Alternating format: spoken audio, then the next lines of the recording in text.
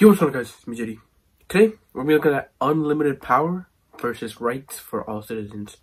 So basically like the two sides, of course, Democrats and Republicans, and what they're kind of offering on the table, and how it can completely be catastrophic either way.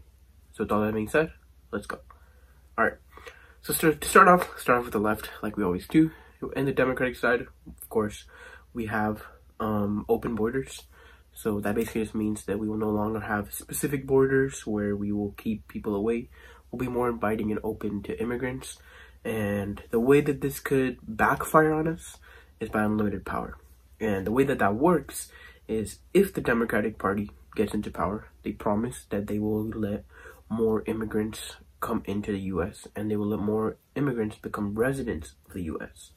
And if that happens, then what we're going to be looking at is more immigrants who will be coming in to the US and they will have the ability to vote.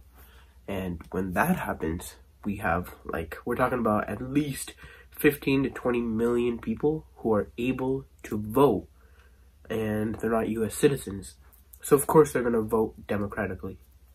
So that's why we would have unlimited power on one side, because they would have more and more, it's like recruiting more and more people to join their army.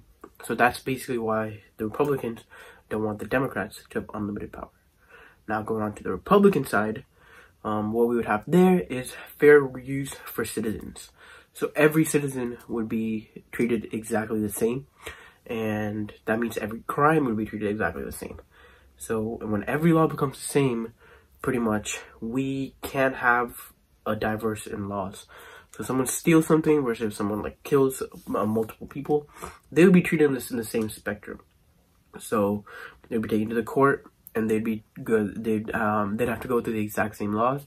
So that could backfire because people who commit high crimes would have to go through the same as people who commit low crimes. So all crimes would be treated equally. And of course, if that happens, then we'll see more crimes that will take place, and our jails will get flooded because there'll be many people who commit petty crimes to go to jails. So these are the two sides that could really go wrong, and things could really go bad if they were both to come into power. And I'll give you guys my opinion now.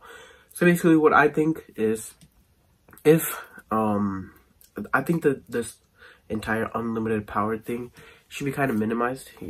So if we have a Democratic president, meaning if Joe Biden wins, then I think we shouldn't give them unlimited power. I think we should probably bring it down so then we have only a little bit of people. I think 20 to 30 million is a lot.